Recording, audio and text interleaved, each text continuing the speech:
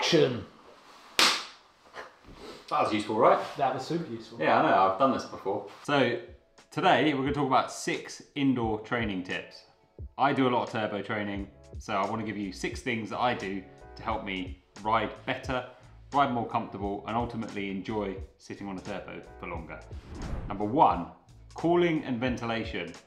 You always overheat on a turbo trainer. So make sure you position your setup somewhere where you've got the ability to open a large window or a door outside, or some really, really strong fans. There's loads of options out there in terms of fans, which you can buy on Amazon, for example. And a little tip which I found out yesterday is about using a smart plug to be able to control the speed of the fan. Make sure you're really blowy. If you think about it, when you're riding indoors, you don't have a consistent breeze from what you would have riding outdoors. So have a way of cooling yourself using a fan. It will make it much more comfortable, and ultimately it's going to allow you to control your heart rate better and not ruin yourself.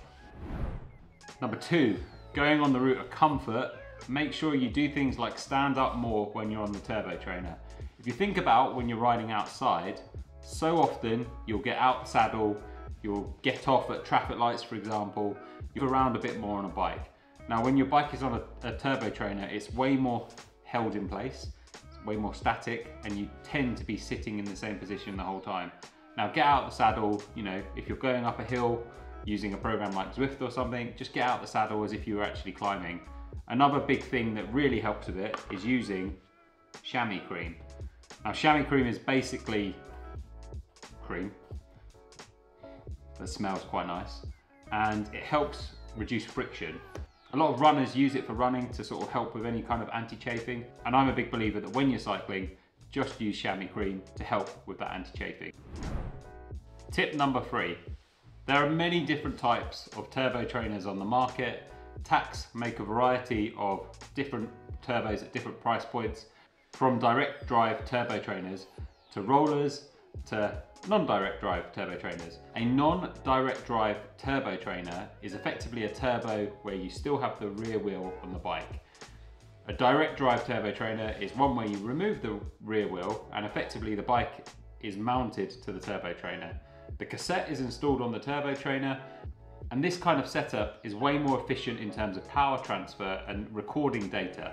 A direct drive turbo trainer will often have a built-in power meter, so if you're using one of the apps out there for training, you can quite easily get all your power data, your cadence data coming from the turbo trainer.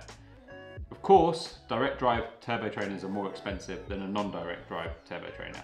Another option you could look at is rollers, but rollers, in my opinion, are a whole different skill set in its own right. You get a lot of track riders and cyclocross riders will use rollers to warm up on. They work on the basis of basically really high cadence, so it's very good for warming up, but you have to be able to balance very well, which I can't do. If you've got the ability to, I would definitely look at a direct drive turbo trainer because of the fact that it's way more efficient. You're not wearing out a tire or a wheel or anything, and effectively you're going to be able to get all your power, cadence and useful information when you're training. Number 4 kind of relates to number 3, and it's about smart trainers. So you have dumb trainers and smart trainers.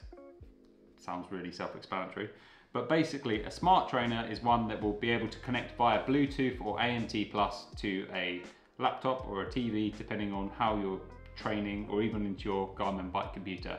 This means that that smart trainer can take your workout that you're planning to do and basically control the trainer. So you don't have to worry about changing gear to increase or decrease how hard the pedal is. If you're using a program like Zwift or Ruvi, a smart trainer can also respond to the gradient and the surface in the program you're using. So on Zwift, for example, when it's really rough and bumpy, Tacks trainers will actually start to shake a little bit. You can turn this feature off though if you don't like it. Number 5, please just fuel your turbo sessions. There's a real thing about underfueling, and I personally don't understand it.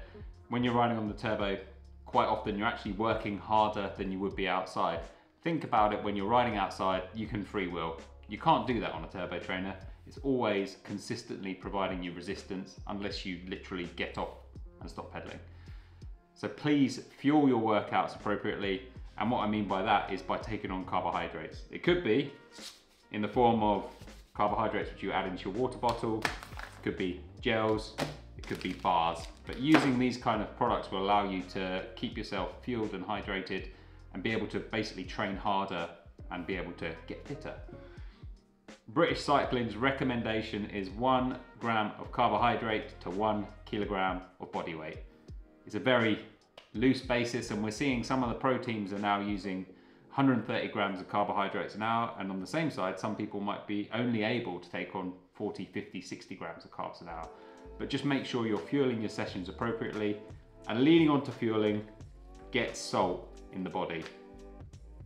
You can get salt tablets like these ones from Styrkr. These are 500 milligrams of salt per tablet, which is quite substantial.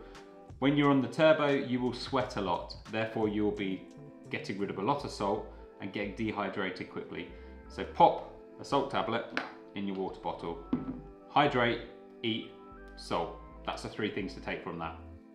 Lastly, number 6, that's 5. Lastly, number 6, make sure you're having fun with what you're doing training wise.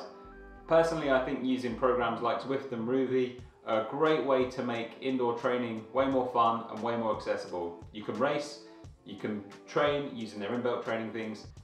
You can also use a Garmin head unit to basically control your workout. So if you say, for example, have a coach and you're working in Training Peaks, or you're using Garmin's pre-selected workout selector thing, sounded kind of good. If you're using Garmin's pre-selected workout selector, you can select your workout on your Garmin head unit, and then that will work with the turbo trainer to control the resistance for that workout. But ultimately, just have fun with it. Do whatever works for you and enjoy the experience of training and allowing yourself to get stronger over the winter. If you have any other tips or things you do when you're riding on a turbo trainer, please drop them in a comment so other people can read those comments. Thanks for watching this video. See you later. Peace.